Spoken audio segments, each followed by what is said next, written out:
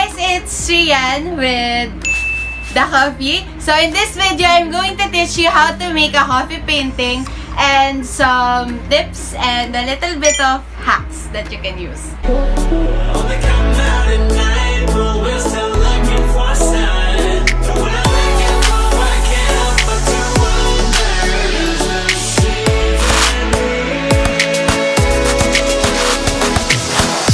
So first and foremost, if hindi ka pa nakapag-subscribe, let's go! Of course, the materials that you need is coffee. So you can either use this one, yung ganyan yung itsura niya, or you can also use the powder one. Like,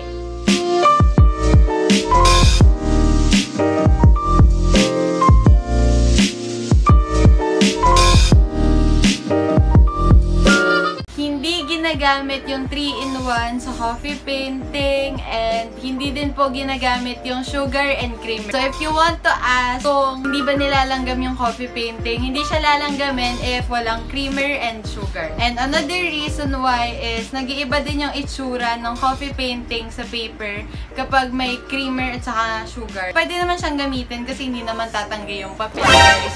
Pero hindi siya advisable. Another reason is yung preservation din ng painting natin. For example, nakagawa ka ng sobrang gandang painting, pero may creamer siya at saka sugar. Possible na langgamin siya tapos masira yung painting nyo. So, next one is of course water and brush. More like making a watercolor lang din. Pero coffee yung gagamitin natin. And kayo yung magtitimpla nung mixture na gagamitin nyo. That brings us to the second step. Of course, yung mixture nga. If you want to be more systematic and if nag-uumpisa ka pa lang din, I suggest that you make 3 mixtures. Many is 1, pero I suggest 3 lang. So, to give you an idea about the proportion, pwedeng water, water, coffee, water and coffee, coffee, coffee, and water. So, the idea behind that is of course, kapag mas maraming coffee, mas matapang, mas darker yung shade ng magagawa nyo. If medyo tinatamad ka naman, like, ayun. So, ang ginagawa ko lang talaga, nagtitimpla ko ng isang mixture ng coffee and water, and hindi ko na din masyadong tinatansya kung gaano kadami. Basta yun, parang sakto lang, same amount lang sila, ganon. Another thing na ginagawa ko sa pagmimix is, kuha ako ng grains ng coffee. Lalagay ko lang siya sa palette ko. Tapos, afterwards, lalagyan ko lang siya ng super onting water lang talaga. As that helps me to make a darker shade on my painting. So, kung napapansin nyo minsan wala masyadong nadadagdag na shade or hindi siya masyadong nagda-dark, ayun, ang tip talaga doon is dinadagdagan yung amount ng coffee. So, if katulad ng style ko yung gagamitin nyo and ayaw nyo din gumawa ng sobrang daming mixture, make sure lang na kaya nyong tansyahin yung volume ng water na pumapasok dun sa brush nyo. Kasi even though I only have 1 mixture, nagdadagdag ako ng water if necessary through my brush. Sasawsaw ko siya ng onte, tapos isasawsaw ko siya ng onti dun sa lalagyanan ko ng water. Or lalagyan ko muna to ng water, tapos saka ako magsasawsaw onti dun sa mixture ko. Parang dinadirect ko na kaagad sa brush and dun sa mixture para hindi na ako gumagawa ng sobrang dami. So the next one na ginagawa ko, dinadrawing ko muna siya ng pencil para makuha ko yung details ng gagawin ko. You can also use pen din naman, pero hindi ko kasi siya style na pipilitan lang din talaga ako minsan kapag required sa art. Oh no! 'Cause tonight will make you right. Keep this feeling getting hot. Oh, oh. Keep this feeling getting hot. Oh, oh.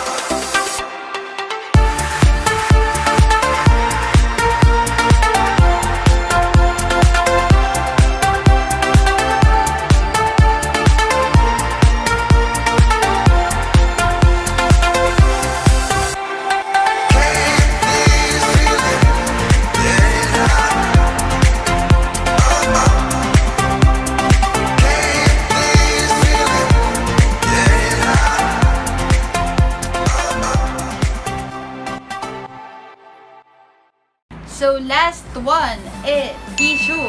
Another hack na ginagawa ko, lalo na kapag tinatamad ako or I'm running out of time sa paggagawa ng background, gumagamit ako ng tissue, tapos itatap-tap ko lang siya. Bukod sa mabilis siyang gamitin, nagkakaroon din siya ng texture like smoky effect. Ito talaga yung ginagamit ko. Binabayuot ko lang siya ng konti para, ayan, nagkakaroon siya ng onting ganyan. So, huwag nyo din masyadong diinan kasi of course, kapag diniinan nyo, lumapat na din talaga siya and naging smooth na din yung itsura. Para makita pa din yung lukot-lukot niya dun sa paper. Kailangan medyo, ayan, tap-tap nga lang talaga.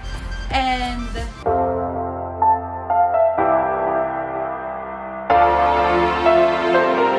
so yeah, this is very similar to watercolor. So if nag-watercolor ka na, sobrang basic lang to sa'yo. And if you know how to build up depths then using other mediums, I'm sure madadalian ka lang din dito. So, ang tip lang talaga dito sa coffee painting is the more na dumadami yung coffee na nilalagay nyo, the more na tumatapang din siya. So, you can either create different mixtures or you can create one mixture and then coffee powder and lalagyan nyo lang na onting-onting water.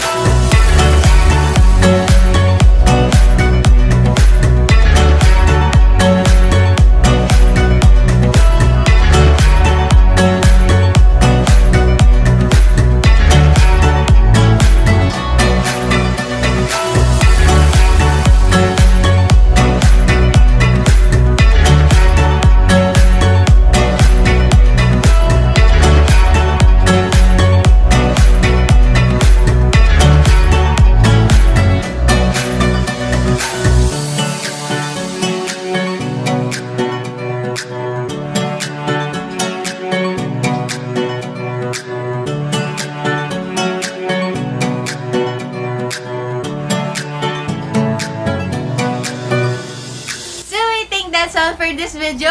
Like, comment, subscribe, and flying plates and coffee. Lately I get lost thinking about you. I admit that I can't be without you. Air that I breathe doesn't